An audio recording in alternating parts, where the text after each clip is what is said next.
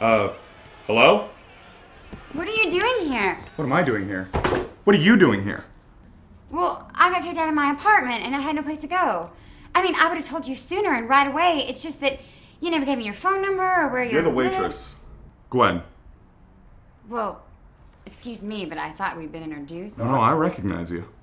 Except you were wearing the, Hungarian garb. What are you doing here? You didn't have any friends you could go to? Well, I told you I've only been in Boston for 3 weeks. I don't know anybody else. And all I had was that cute little drawing that you drew of this house, and I knew it was in Dobbs Mill. Where'd all this furniture come from? Bigelow's. Bigelow's.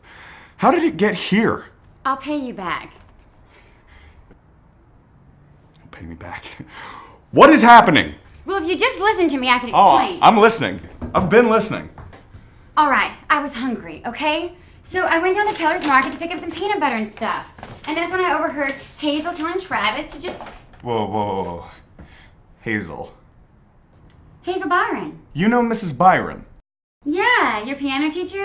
Great gal. I don't know if you know what her son put her through, Stewie. Ugh. Wait. Go back to the part... In the grocery store, Mrs. Byron is talking to Mr. Keller. Oh, okay. So she said to just put it on your account. Put it on my account.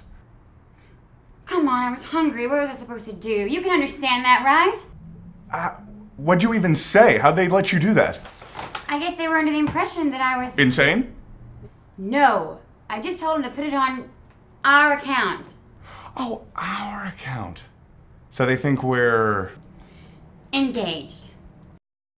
Oh, come on. What was I supposed to do? You tell me. And they believed you? And why wouldn't they believe me? What, I'm not good enough to be your fiancé? Come on. No! Well, Travis thinks I'm good enough, and Harvey and Lorraine think I'm good enough. This chair. What about it? Is this my mother's? Yeah, I know, it's not my taste either.